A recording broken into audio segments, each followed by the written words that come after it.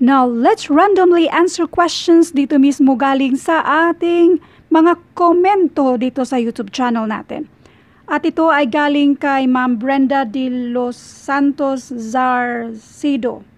Ang tanong niya ay, if the same number is added to both numerator and denominator of the fraction 1/4, the result is 1/2.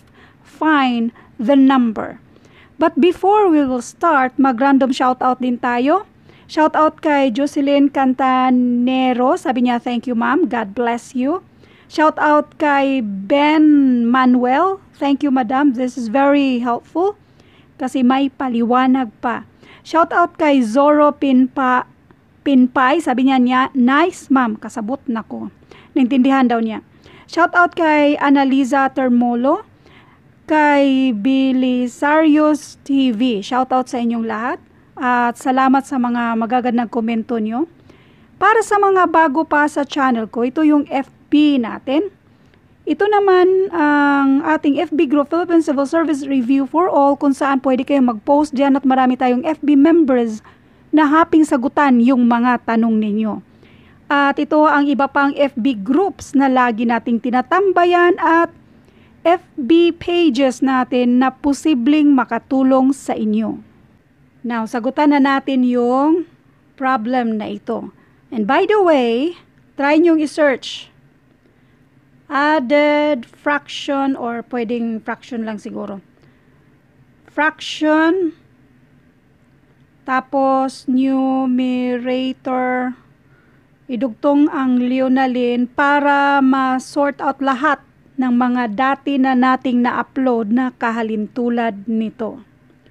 So anyway, basahin na natin to. If the same number is added to both numerator and denominator, so let n be the numerator, d for the denominator. The same number daw ang i-add dyan. So let x be that number. So the same number, sa numerator mag-add ka ng x, sa denominator mag-add ka ng x. Of the fraction 1/4, given yung 1/4. So therefore, yung numerator natin, yan yung 1 at yung denominator, yan yung 4. 1/4.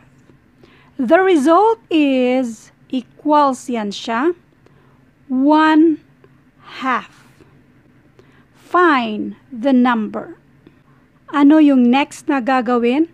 Mag-cross multiply tayo. 4 plus x times 1. So this is 1. 4 plus x. 2 times 1 plus x. So this is 2 times 1 plus x. Ulitin natin sa ibang paraan para maintindihan ng lahat. I-keep natin si 1 yung mga numerators natin. 1 dito. I-keep natin yung lahat ng mga numerators. Dito, itong 2 na ito, since pang-divide siya sa 1, pang-multiply na siya dito sa kabila. Next, ito namang si 4 plus x. Since pang-divide siya sa 1 plus x, pang-multiply na siya dito sa 1. Kaya nandyan na siya. In other words, cross multiplication. 2 times 1, that is equals to 2. 2 times x, yung operation natin na plus sign, that is equals to 2x. Next, 1 times 4. Anyway, 1 lang naman ang i-multiply mo dyan. Kopyahin na lang si 4 plus x. Ngayon, ito ipagsama natin yung mga like terms para makuha natin yung value ni x. Itong 2x na ito, i-keep lang natin.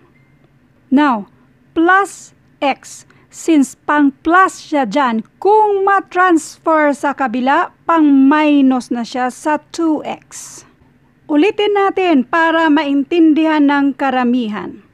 i-rewrite na lang natin si 2 plus 2x, lagyan natin ng space, 4 plus x. Kung maglilipat tayo para mapagsama lang natin yung mga like terms, mas magandang si x ang lipat natin para wala tayong negative. Paano ilipat? Mag-minus tayo ng x to both sides para itong x na ito ay wala na dyan at nasa kabila na siya. So ngayon, nandito na siya sa kabila. I-delete na natin siya dyan. 2x minus x, and that is equals to isang x na lang, or pwede namang x na lang ang isulat mo kasi yung coefficient na 1 ay pareho lang yan kung hindi mo yan isusulat yung 1 kasi lahat ng mga variables na walang numbers na nakasulat before that, automatic yung coefficient niya ay 1. Ngayon, ang next na problema mo, so solve na tayo dito. Ito na yung x na yan. Ang next na problema mo ay yung 2 na yan. Kapag ma-transfer yan sa kabila, pang-minus naman yan sa 4. Kasi nga, nag-minus din tayo ng 2 to both sides para makancel si 2 diyan. At nandun na siya sa kabila at bakit 4 ang sinulat ko? 2 yan siya. Kasi 2, ang 2, kung i-transfer natin sa kabila yung pang-plus na 2 na yan, ay pang-minus na siya sa kabila. Ulitin natin. Wait. Diba meron tayong 2 plus yan. Itong 2 dito, para mawala yan at magsama na sila ni 4, mag-minus ka ng 2 dito. Mag-minus tayo ng 2 to both sides. So, ma-cancel na si 2 dyan at nasa kabila na siya. 4 minus 2, that is equals to 2. Therefore, ang value ni x or yung equivalent ni x ay 2. Let's double check. Kung itong x ay equals to 2, 1 plus 2, that is 3. 4 plus 2, that is 6. Si 3 over 6, kung i-list natin yan, or kung i-simplify natin yan, that is equals to 1/2.